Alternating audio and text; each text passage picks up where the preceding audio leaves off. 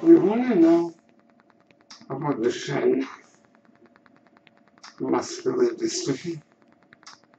Well, last night I shaking my hands, and the truth is, when it comes to this disease, there is no dignity. When things seemingly start to go right, it kicks in behind you and surprises you with another downfall.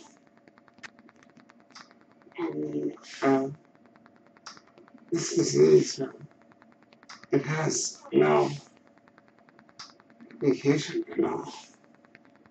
I mean, kids, they understand this thing.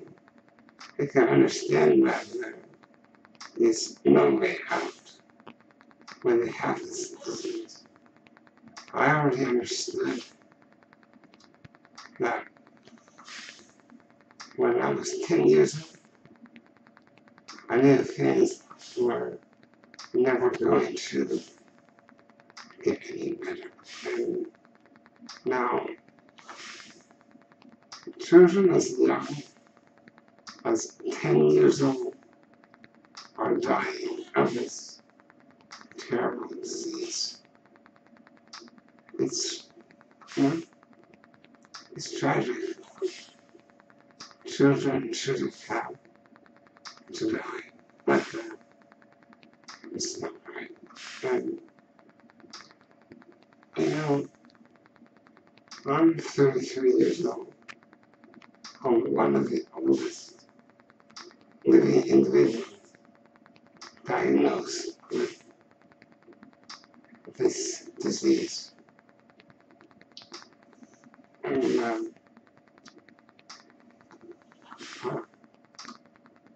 for the past couple of years, my life has gone downhill for the most part, and my health, I used to be healthy, but really healthy, but now things are just going down the drain. My heart medications, they don't even work anymore. I mean, I have so much pain in my neck that it feels like fire. Actually, it feels more like having your arm cut open and pouring alcohol on it constantly. That's how much it's so agonizing. And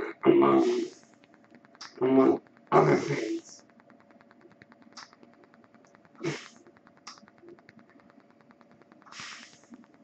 can you imagine how it feels to have to beg God just so you can have shit in the morning? There is no dignity. And just recently, I've been transferred to palliative care because I didn't want to live like this anymore, and I wanted to die. And I even talked to the doctors at the healthcare center, and I found out that it's perfectly legal for me to be taken off the ventilator, and it's my own choice. But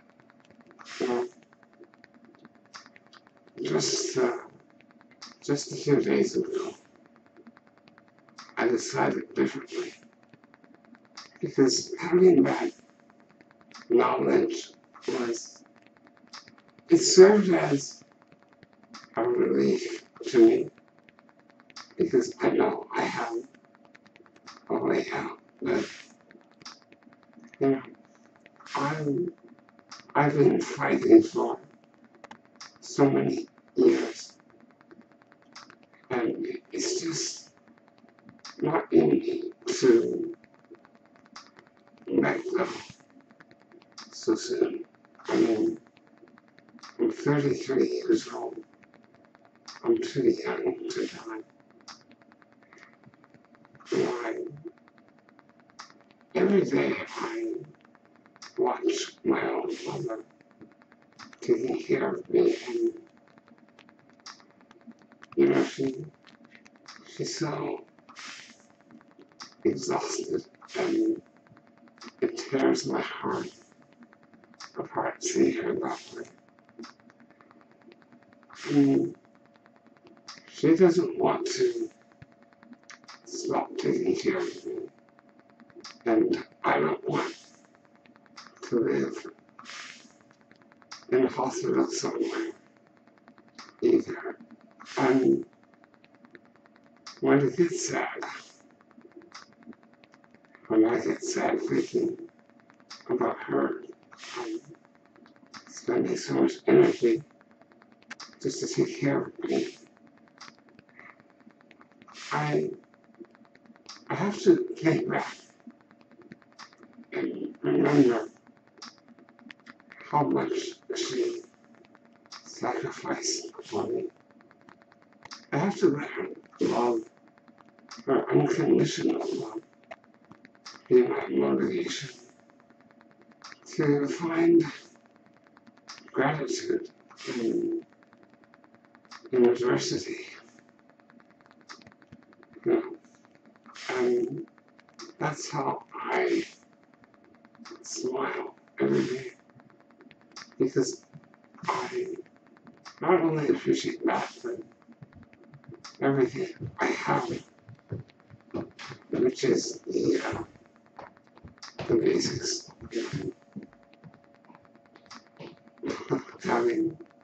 Having a comfortable day. I don't get those in life anymore. And sometimes all you have to do is appreciate the air that you breathe.